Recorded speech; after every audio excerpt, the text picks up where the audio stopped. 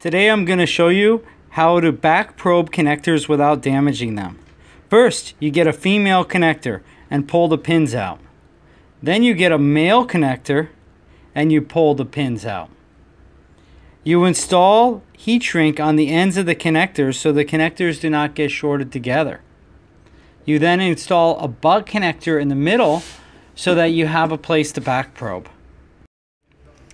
After you've made your ends, you go ahead and you take your female pins and you slide them onto your male connectors, one at a time.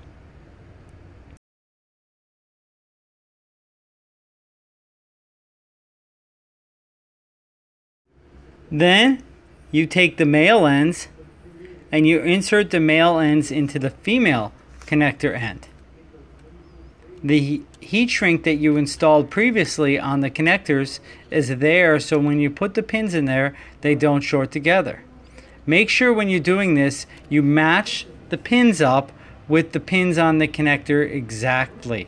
That way you don't create a short circuit. We're going to test this new connector on this throttle position sensor. First, we check for 5-volt reference. Make sure we have 5 volts. Then we switch the leads. At closed throttle should be about 0.5 volts. As you open the throttle, the voltage should increase to about 4.5 volts. And then when you close it back down, it should close back down to your 0.5 volts again.